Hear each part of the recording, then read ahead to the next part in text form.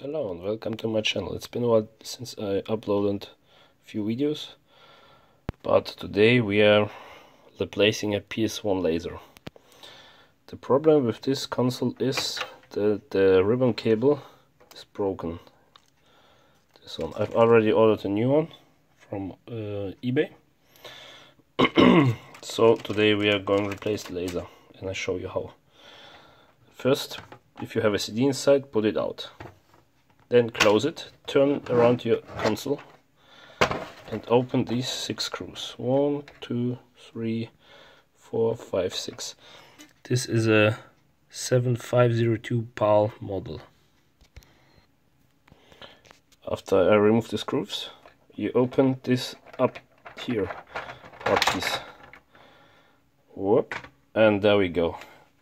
There it comes already. Normally you have the disk drive here. Stuck inside here. This console was already open for me, so this is the disk drive where it came off already. Normally it sits something like this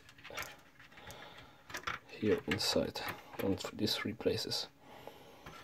So when you have a damaged laser, here is the original model.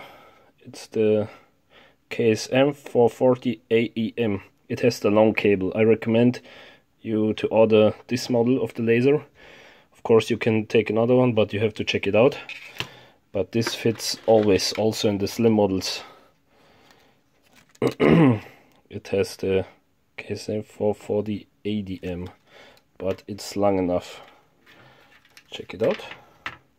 Put it here. Yes, this will fix. When the disk drive comes, normally the gears here inside are dry, so I recommend you take some fat for bearings or something else and put some fat inside here, not too much, and inside these small slides here and from the inside here and inside here, to reduce the friction and to reduce the noise of the movement, and your disk drive can work longer. So let's put the new laser in. So here's the new laser.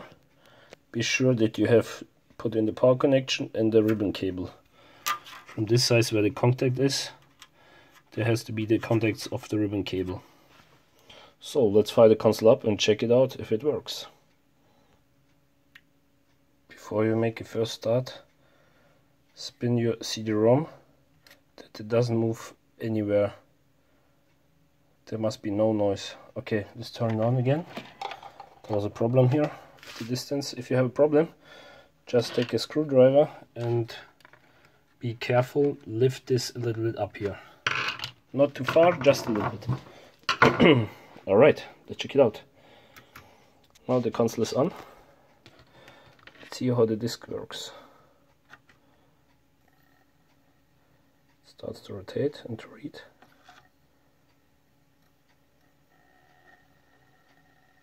When it spins faster,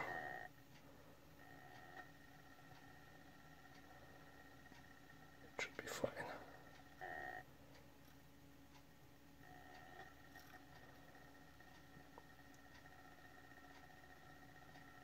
Now it's okay. Now we can hear the laser read, and that's it. Just close this connector here. Be careful not to touch the disc. So the game has started up.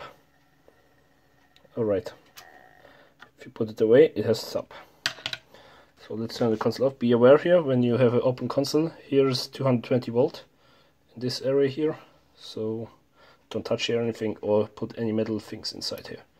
Let's turn the console off, put the power plug out, and put everything together. That's it so far, how to replace a PS1 laser. Very easy, not very difficult. Thank you very much.